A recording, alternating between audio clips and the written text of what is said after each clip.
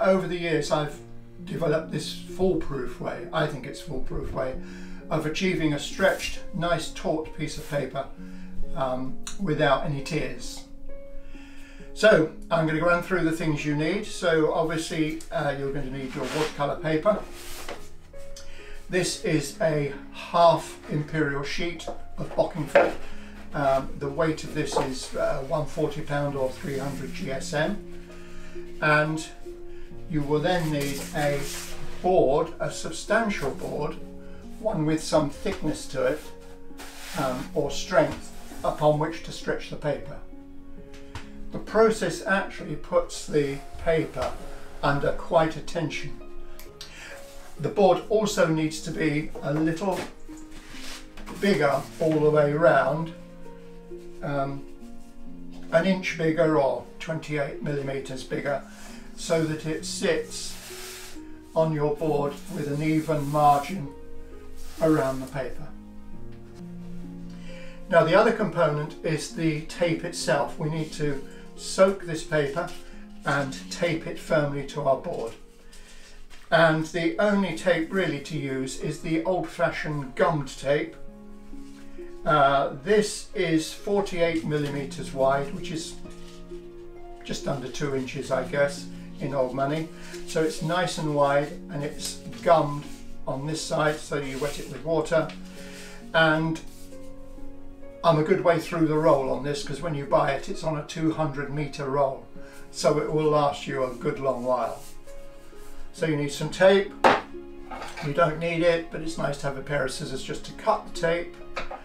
And the other bits you're going to need is a sponge to put the water on your tape, and some drying is going to be needed before we finish the process.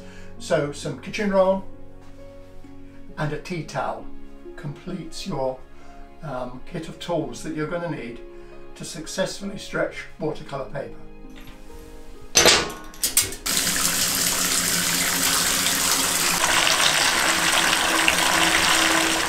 Now you don't need to fill your bathtub for this, as you can see, just to a level where you're going to comfortably be able to put your paper in. So I just slide it in and then leave it, not for a massive amount of time. Right, the paper should be nicely saturated now, so just going to lift it out and drain it off.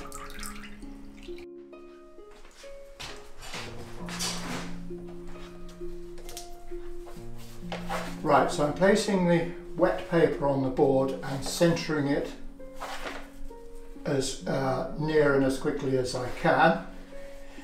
Now the thing is, the water has expanded the fibres in the paper so that it is swollen up, okay, and the paper is really wet.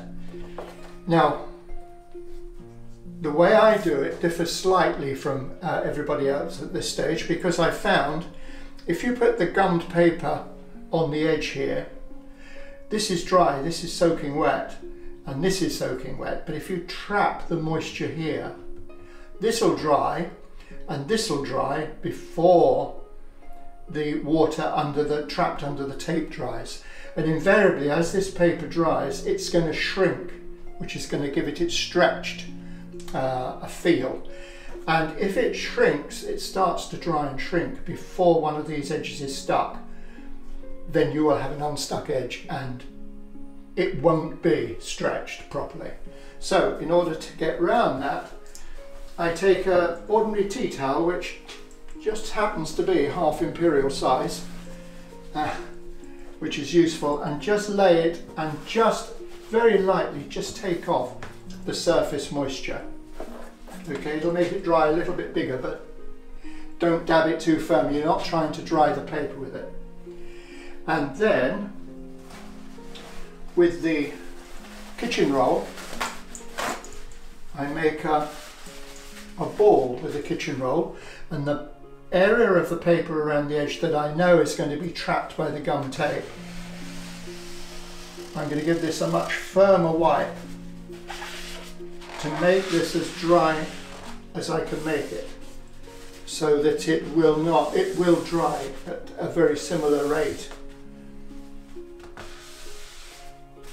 to the board and the paper here, and it'll be stuck before the paper can produce enough pressure to cause a problem around one of the edges. So now we just go across and get the tape ready. Right, now with the gummed side up, I use the sponge.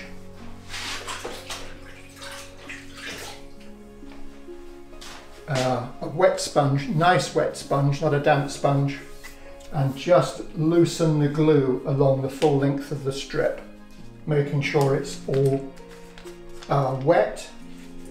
And then I'll take this over to the board and then position the tape half on the board and half on the paper. So you will lose about an inch all the way around it.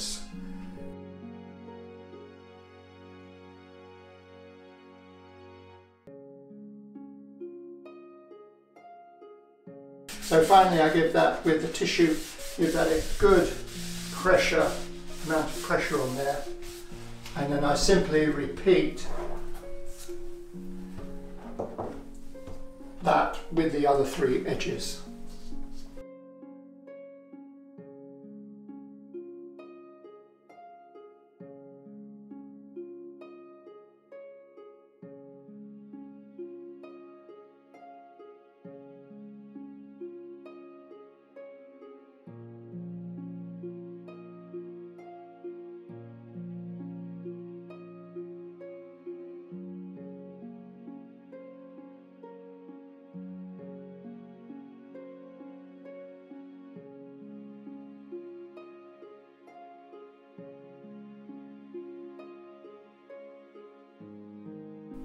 I can see the paper is already swollen up and is buckling.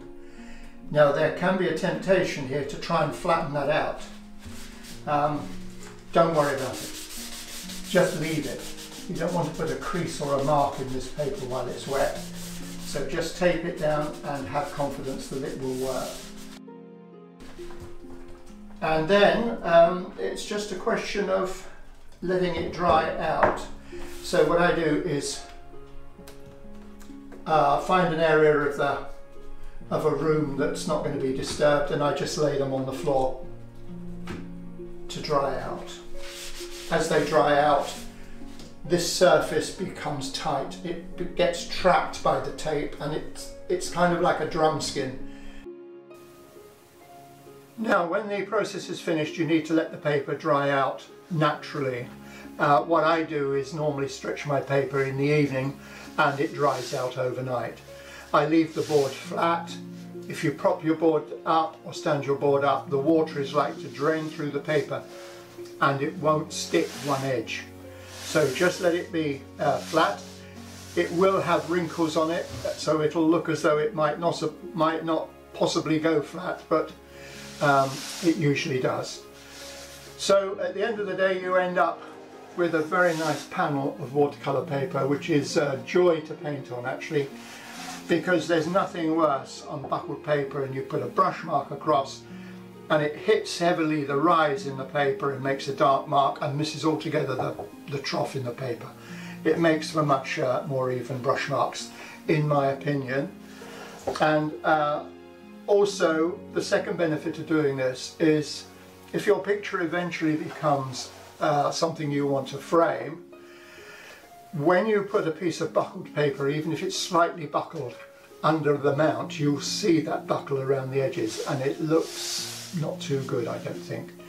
So they're the reasons why I make the effort and shrink my watercolour paper.